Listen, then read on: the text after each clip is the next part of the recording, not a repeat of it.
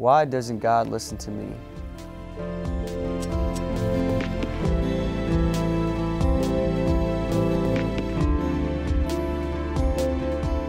Why does it seem that God doesn't answer our prayers sometimes?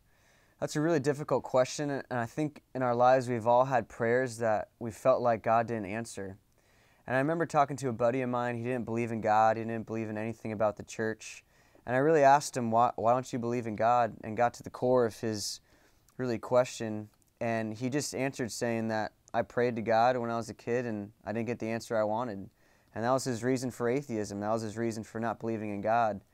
And in a culture where everything is instant gratification, we expect that to work the same with God. And the reality is it's different. God's a father, and he knows what's best for us. And sometimes that means no. I know as a kid I had a fork once and thought it'd be really cool to put it into an electrical socket, and that's not a good idea. And I wish someone would have said no.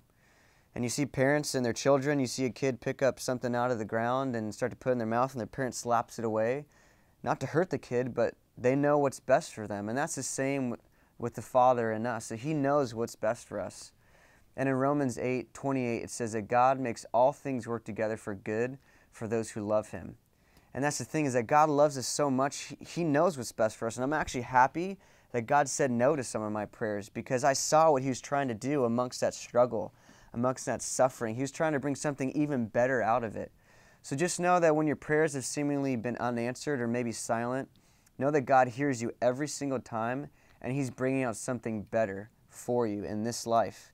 And that's the thing, God is in eternity. He sees everything that your life is going to be in the past, now, and in the future. And the thing is, he's making it good. And in Proverbs it says this, chapter 3, verse 5, "Trust in the Lord with all of your heart, and do not rely on your own insight. In all your ways acknowledge him, and he will make straight your paths." So I invite you today to just trust in God and know that he is answering your prayers, and that he is with you always, and he wants to make your path straight. So today I just invite you to reflect, in what ways is God asking you to grow in deeper trust in his plan for your life? Comment below and start a conversation.